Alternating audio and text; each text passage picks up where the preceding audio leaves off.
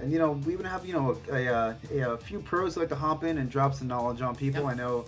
I believe Chris T might be working on a big old post about what he thinks is wrong with Ken. I'm sure it's everything. But check that out. I know Myers came in a few months back before season 3 hit. It's gonna drop a little bit of Cammy tech, which is really really nice to see. Like just the pros coming in and like actually taking the time to make like a long thought out post that could really help a lot of newer players. And something that yeah, no, it's a great resource. Something that I'm actually thinking of doing is creating a video guide on how to pick up a new character. Like what kind of approach that people should take when a new character drops, like for instance Sakura. Okay.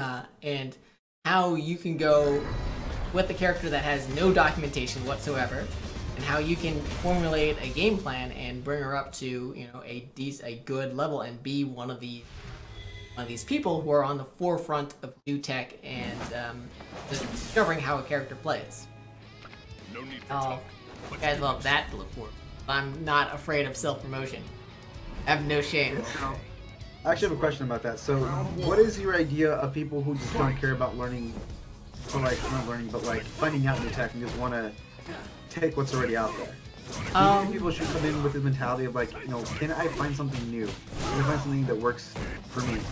I think it's a totally valid way of wanting to play the game. Like, because finding new tech is hard. Like, it's not easy, and it's Right. more for something where it's like, unless you're at like kind of at a really high level, you're almost always better off figuring out what other people have figured out, or learning what other people have figured out. But in terms of the people who want to take it to that next level, and it's not necessarily saying that like only people who are at the highest level can try and figure out something new for themselves, but it's definitely for what do you call it? I don't know. It's for those people who have that joy of discovery, right? They don't want to just do what other people are already doing. They want to help define the character for find the character. That was a bit of a word jumble, but I hope I got my point across. Yeah, no, definitely makes sense.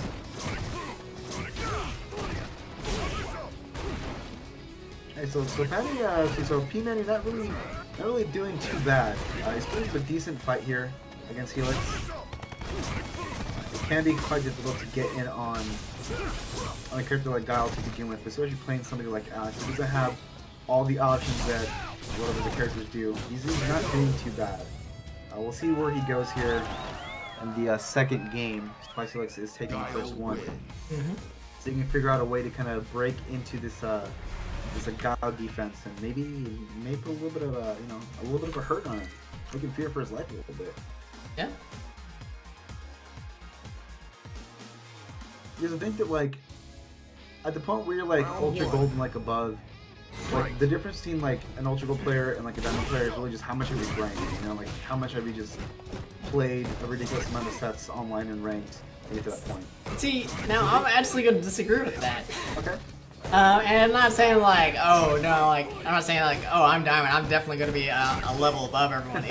That's not what I'm saying. Is I actually found that the main difference between platinums and diamonds, and golds too, is that platinums and gold players, they typically have a game plan that works, and they use that, that's what ranked is to them. Is they're just grinding out the same game plan over and over and over again, and they might be improving that game plan a little bit between game to game.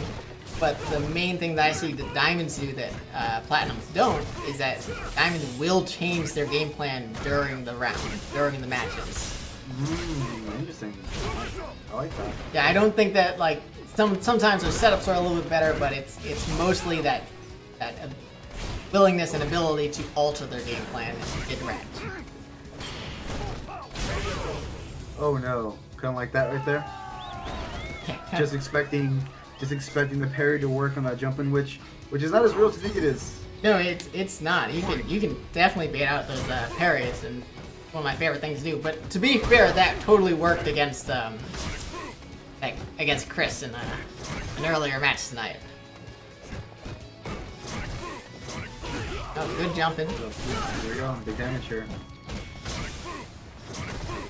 Things like, can you take advantage of that? Can you keep this lead? I don't think you can. I feel this is hitting him with button after button. Bunch of knees and bunch of booms. It's nothing. Just basic Guile game plan. You know, Hasn't changed since... players. Yeah, exactly. You know, yeah, since Street Fighter 2. Since Guile, he has been throwing out knees, throwing out booms, and throwing out flash kicks. Guile wins. Chris is saying that the gap between all skill levels is how well you can adapt, and I'm gonna also disagree with that. Damn! And you must really not like Chris then. Oh, just burning hatred.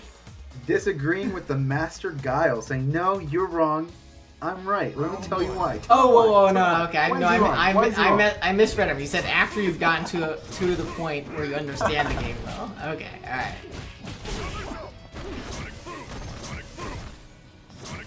Okay, yeah, no, I agree, and I would say that that's definitely, that's, what do you call it? Like around that platinum levels, once you like that's around when you actually have to learn how to adapt. And then from there, it's all about adapting. I agree with that. Speaking of adapting, it's not looking good here for Pmanny. No, he's got to do something. I'm good for him, you know, it's because, you know, I got mad love for anyone who decides to play, you know, Alex players. But you know what? In his defense, they just added Alex into the game season 3. You know, like brand new character, right? They finally put him in. No trailer for whatever reason. You know, so I mean, he's doing pretty well for someone who's only played the character for, you know, a little less than a month. I would say he's had the weirdest hype sensation because like there was a trailer, but that was like 2 years ago, and then it was just complete radio silence. Yeah, it's like, hey guys, you guys gonna release this Alex anytime soon? Like, no, you know, we're just gonna hold on it for a bit. He's not ready yet. Yeah. And now there's like this mad rush for, you know, all these brand new Alex players who good parry, but finally able to play him, looking for this tech, and that's gonna be it. SplicedHelix will take it 3-0 over Pmanny191. It's okay, buddy. It's okay. Don't worry about it. We don't hate you. We understand, right? Alex is brand new. He's brand new to the game. You know, it's very, very, very hard to say this. Very unprecedented for Capcom to add in 2 characters in one patch, but you know,